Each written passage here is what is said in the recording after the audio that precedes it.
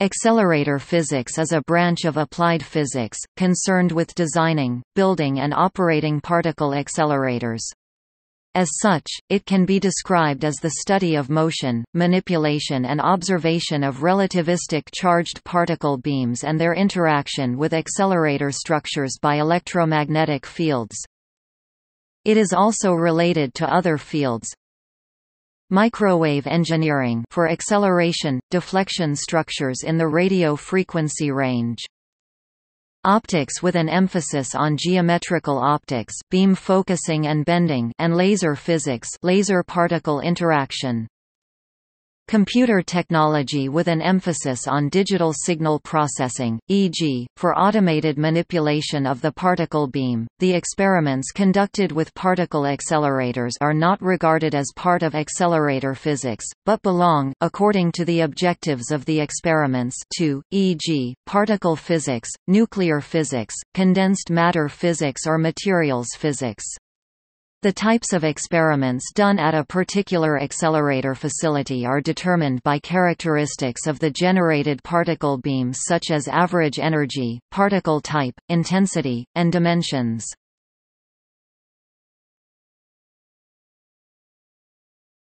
Topic: Acceleration and interaction of particles with RF structures. While it is possible to accelerate charged particles using electrostatic fields, like in a Cockcroft-Walton voltage multiplier, this method has limits given by electrical breakdown at high voltages. Furthermore, due to electrostatic fields being conservative, the maximum voltage limits the kinetic energy that is applicable to the particles. To circumvent this problem, linear particle accelerators operate using time-varying fields. To control this fields using hollow macroscopic structures through which the particles are passing, wavelength restrictions, the frequency of such acceleration fields is located in the radio frequency region of the electromagnetic spectrum. The space around a particle beam is evacuated to prevent scattering with gas atoms, requiring it to be enclosed in a vacuum chamber or beam pipe. Due to the strong electromagnetic fields that follow the beam, it is possible for it to interact with any electrical impedance in the walls of the beam pipe. This may be in the form of a resistive impedance, i.e., the finite resistivity of the beam pipe material, or an inductive, capacitive impedance, due to the geometric changes in the beam pipe's cross-section. These impedances will induce wake fields, a strong warping of the electromagnetic field of the beam, that can interact with later particles. Since this interaction may have negative effects, it is studied to determine its magnitude, and to determine any actions that may be taken to mitigate it.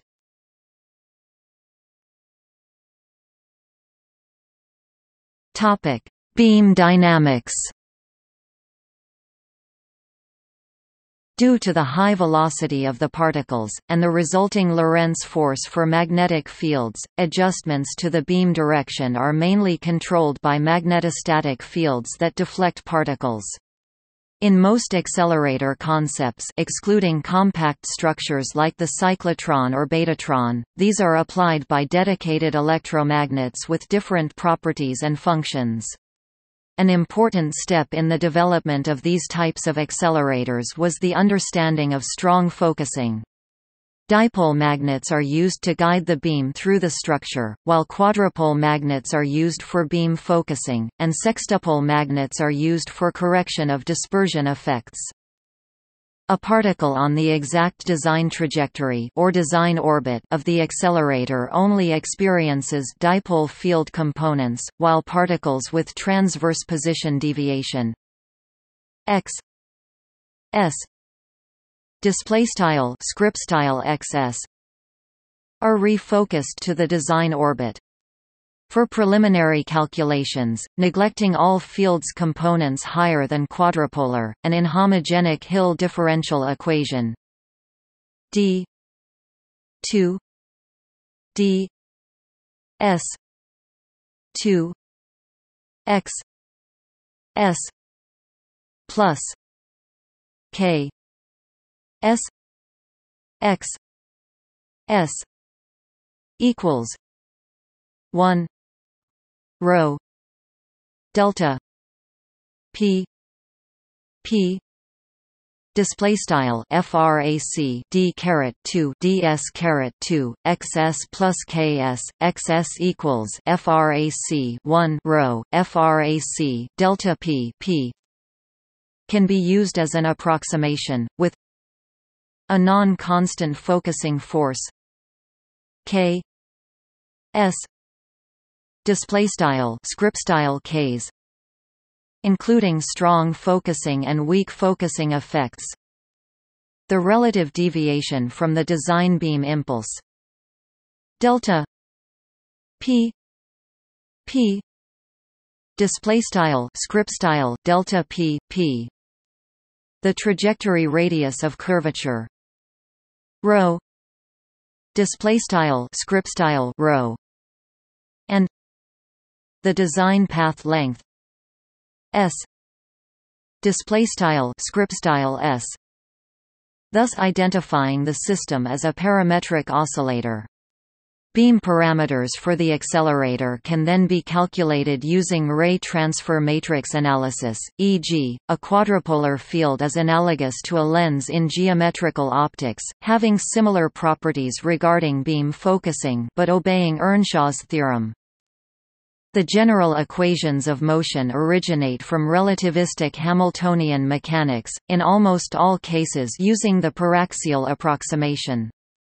Even in the cases of strongly nonlinear magnetic fields, and without the paraxial approximation, a Lie transform may be used to construct an integrator with a high degree of accuracy.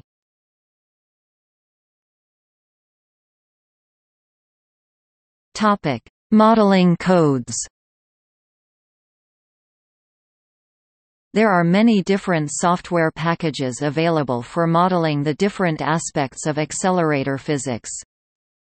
One must model the elements that create the electric and magnetic fields, and then one must model the charged particle evolution within those fields.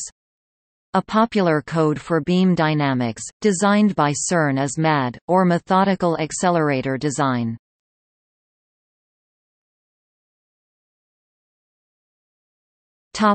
Beam diagnostics. A vital component of any accelerator are the diagnostic devices that allow various properties of the particle bunches to be measured. A typical machine may use many different types of measurement device in order to measure different properties. These include, but are not limited to, beam position monitors (BPMs) to measure the position of the bunch, screens, fluorescent screens, optical transition radiation (OTR) devices to image the profile of the bunch, wire scanners to measure its cross section, and toroids or ICTs to measure the bunch charge, i.e., the number of particles per bunch. While many of these devices rely on well-understood technology, designing a device capable of measuring a beam for a particular machine is a complex task requiring much expertise.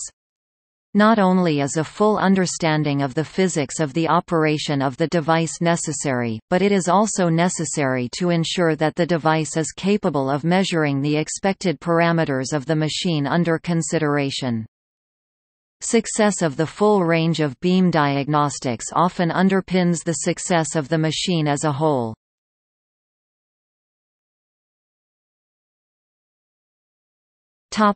Machine tolerances. Errors in the alignment of components, field strength, etc., are inevitable in machines of this scale, so it is important to consider the tolerances under which a machine may operate. Engineers will provide the physicists with expected tolerances for the alignment and manufacture of each component to allow full physics simulations of the expected behavior of the machine under these conditions. In many cases it will be found that the performance is degraded to an unacceptable level, requiring either re-engineering of the components, or the invention of algorithms that allow the machine performance to be tuned back to the design level. This may require many simulations of different error conditions in order to determine the relative success of each tuning algorithm, and to allow recommendations for the collection of algorithms to be deployed on the real machine.